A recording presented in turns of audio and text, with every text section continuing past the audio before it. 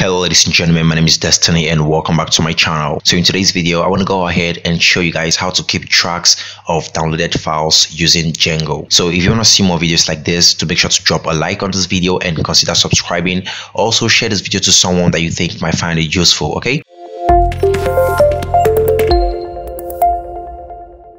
So I actually want to make this video because I actually encountered an error trying to keep track of downloaded files. So when a user uploads a file maybe from the back end or from the front end, and we are giving other users opportunity to download the app, maybe for example, maybe we want the users to download something like PDFs or templates.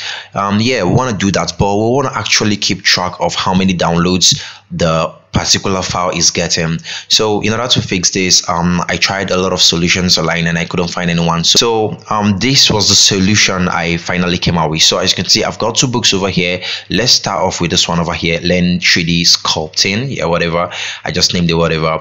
And as you can see, we've just got everything coming in from the database that I've got over here. Let me come over to my database. So we've got everything coming over here from the database. Okay, but before I do anything, I want to go ahead and change my profile picture. I don't really like my profile picture, so I'm gonna change this to something that looks like me. I'm not sure the current profile picture looks anything like me. No, so I'm just gonna pick this up and I'm gonna hit save changes. So okay, as you can see, I've saved changes. Now when I come over here and refresh, I think that should refresh. Okay, so now as you can see, we've got downloads 5, and this is so dynamic to an extent that when we hit the download button, you will see it downloads the file over here and it takes us to another page that says book downloaded successfully. Okay, and it calls the name of the book, Learn 3D Sculpt. Wait, what did I call this? Oh, sculpting. No, it's supposed to be sculpting, something like that. So Learn 3D Sculpting was downloaded successfully. Enjoy. Now we can also get back to the bookshelf, which is this one over here. Now when we come over to this book, what do you notice? Now it has 6 downloads. Okay, so as you can see, the download is working dynamically. You can hit the download button again, it downloads the book and it says book downloaded. When we get back there and refresh the page, let me refresh this again, you would see that now we have 7 downloads.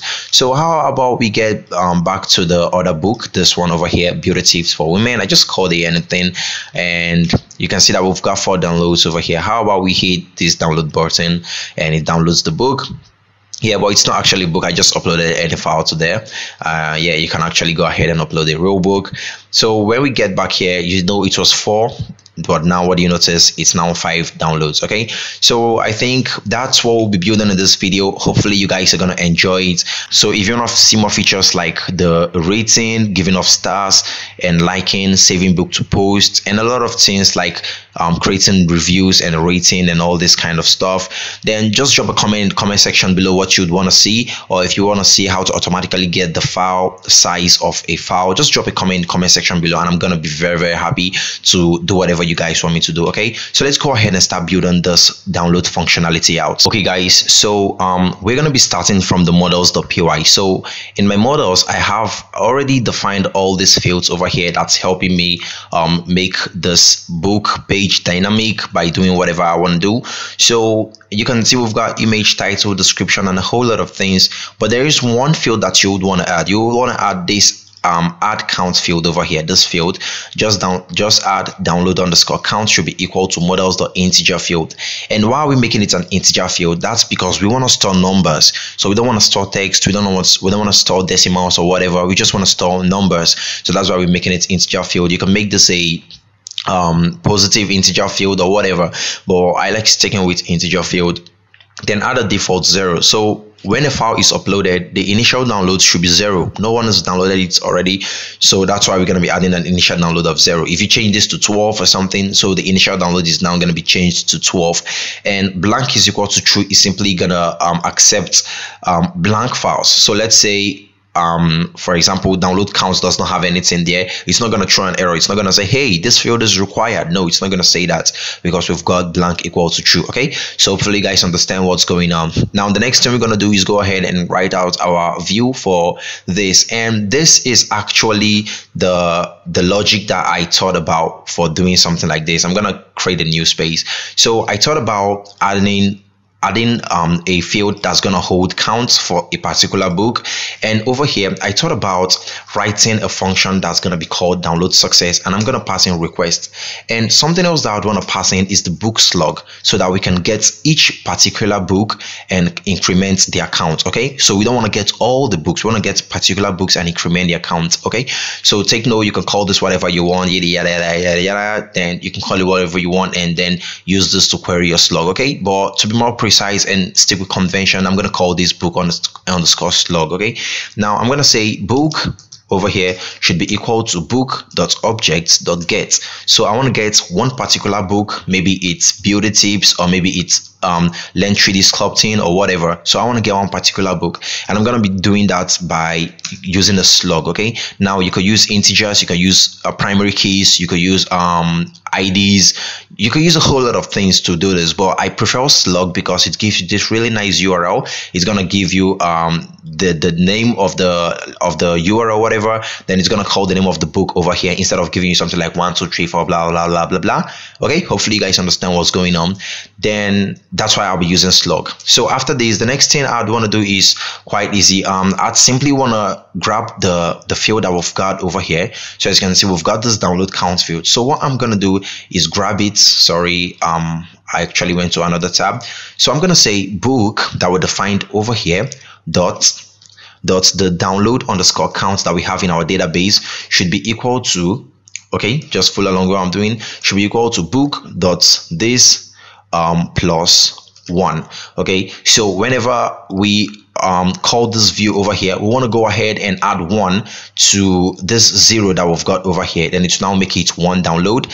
Whenever someone else calls that view, it's going to add another number to it, making it 2 downloads and all that. Okay, so hopefully you guys understand, but if you don't still understand what's going on, just hold on a sec. We're going to get to the fun parts when we actually try it out live. Then after this, the next thing we simply want to do is just go ahead and save this book. So we're going to say book.save, and I want to close up this whole line that I've got over here. I'm going to close all this off. Now I also think we're going to need a template, so we need to say context should be equal to, and I want to pass in book, and I'm passing in this book so that I could be able to call the name of the book and say something like was downloaded successfully. Okay, hopefully you guys understand. And after this, I'm going to pass in a template. So I'm going to say return render, not redirect, but return render, and I'm going to pass in request in there. And also over here, I'm going to pass in books slash download dash success. Okay, then do not forget to pass in the context over here so that we could access the context dictionary from the template. If you're not passing this in here, trust me, you're gonna have a high time actually debugging this error and finding out that this is what you're supposed to pass in over here. Okay, so after this, the next thing we want to do is nothing. We want to go ahead and now create a URL. I think we are done with the views. Hopefully there is no error. Let me look at the server and see that there is no error. Okay, everything is working fine. Now I'm going to hop over to the urls.py, and we're going to create a new URL for this. So we could do this down here. We could say path, and we can call this slug should be pipe. Sorry, that's not a pipe, that's a colon book slug. So why did I name this book slug? That's because over here I named it book slug. Okay, so let's say this was blah blah blah blah blah blah. Then take note, here is gonna be the same thing that's in there, and in the URL it's gonna be the same thing that's in here. So I just want you guys to understand everything that's going on. Okay, but we're gonna be making things look more neat. That's why I won't be using random words or text or numbers. Okay, then after this, I'm simply gonna pass in download dash success. So take notes, download dash success. This means nothing. You can pass in whatever you want, This is just like a URL name that we're passing in. Okay, then after this, let's just pass in the slash at the end of the URL. If you want, you could do that. If you don't want, you could leave it. It's not compulsory. Then we could say views dot, then we need to grab this function name over here and put it down here.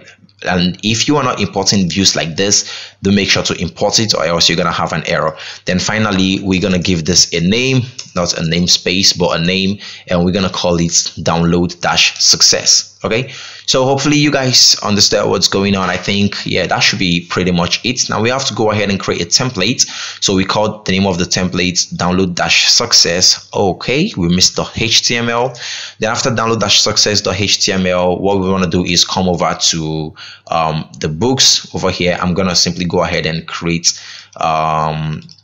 let me just close out all this so we see what I'm doing over here. I'm going to close out all this.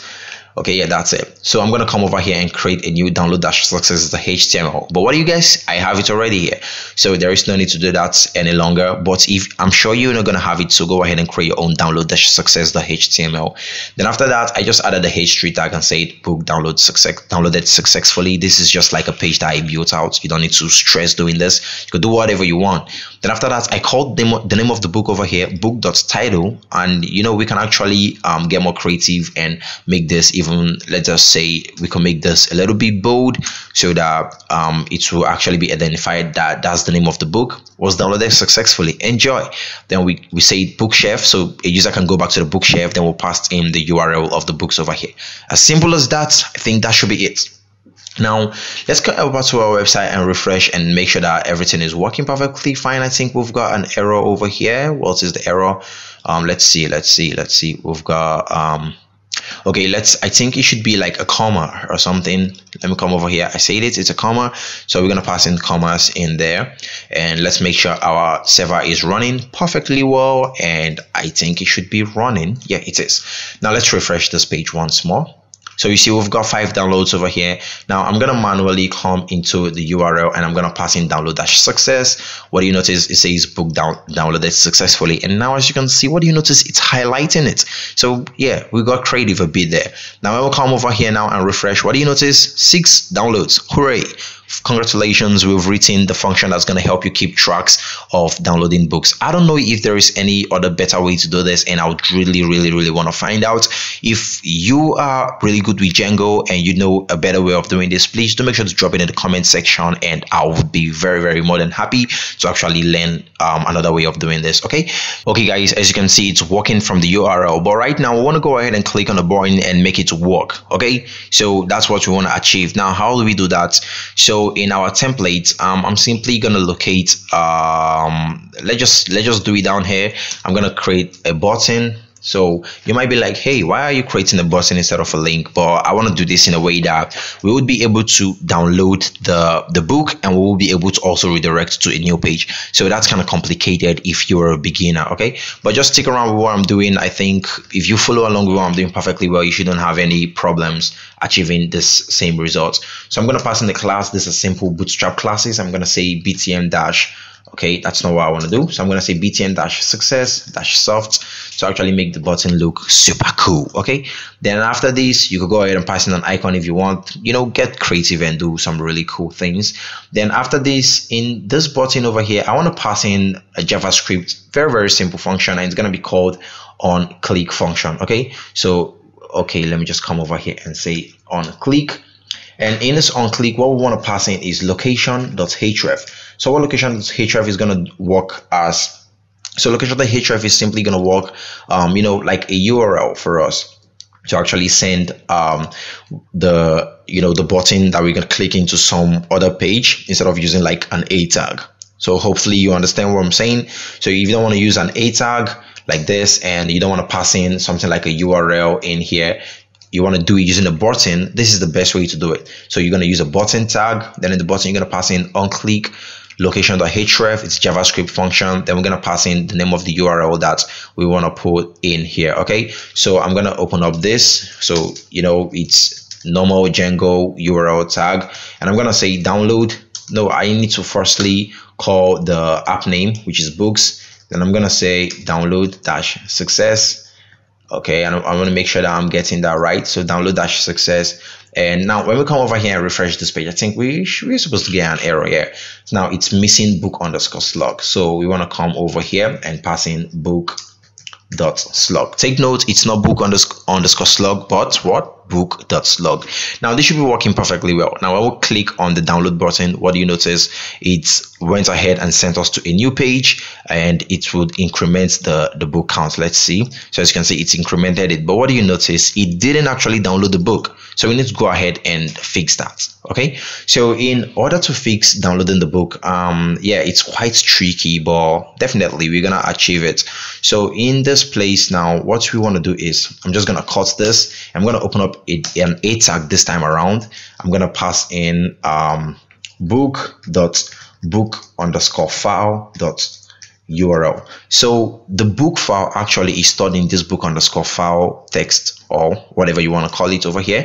Let's hop over to my database and show you. So as you can see, I've got book_file that stores the the book that I'm uploading. Okay, so it's called book_file.